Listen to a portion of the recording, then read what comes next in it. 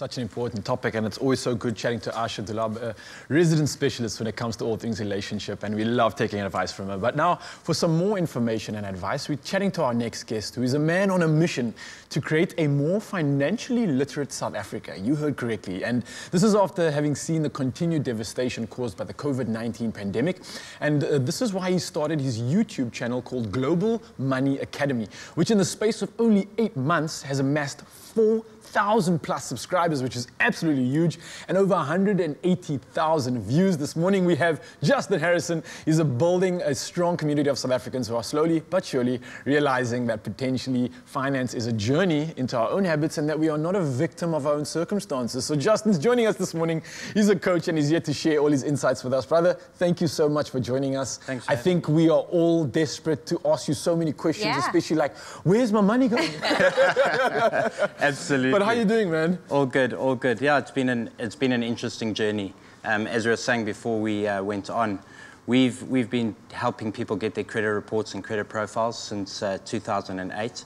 And last year, when the pandemic hit, we really started to see the effects it was having on people. Yeah. Not just financially, but emotionally too, because money really is emotion. Yeah. And so we started to sit down, and my business partners and I started thinking about how can we contribute to the situation? How can we help people?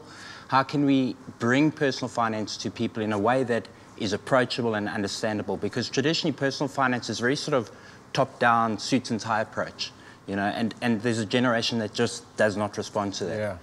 So, you know, we sat down, and the discussion that sort of came out of it was maybe a YouTube channel. We can reach people in their homes.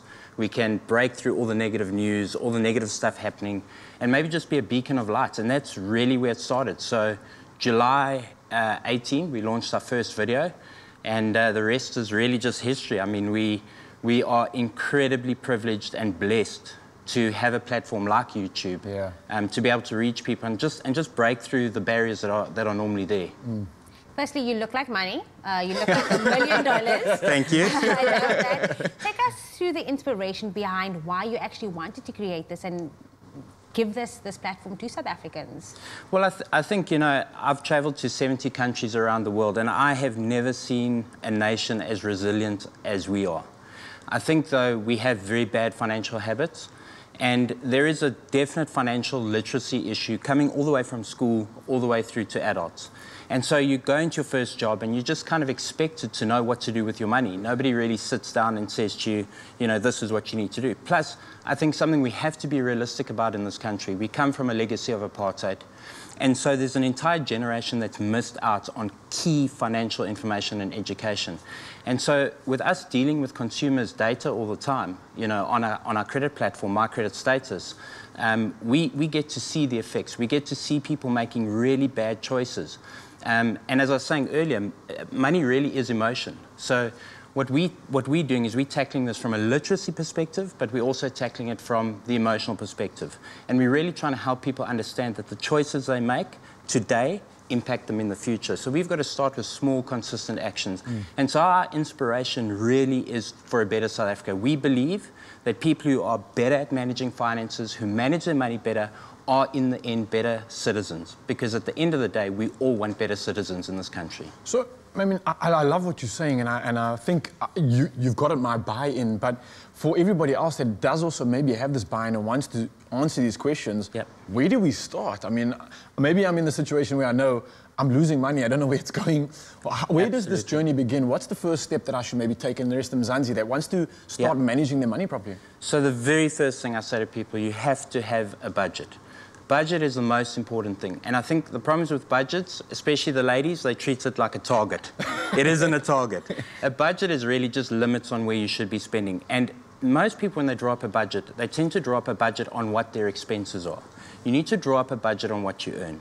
You cannot spend what you don't have. Stay in your lane. Stay in your lane. That's how you get into trouble, right? So basically, start with a budget. That's the most important thing. And then really get the buy-in from your family, get the buy-in from your friends. You know, when there's no pressure from the people around you and everybody's on the same page, it really does help.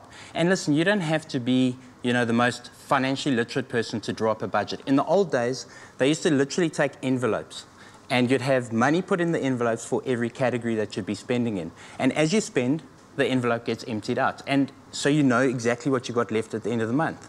I bet you right now, you don't know what you've got left for every category, you know, and that's where the problem is. So like your entertainment envelope, 100%. my food, my education envelope, okay. Exactly. And we've all just got one big envelope that's just emptying every month. And money's digital today, so we've lost this tangible feel of things. So it's easier to spend what we can't see, right?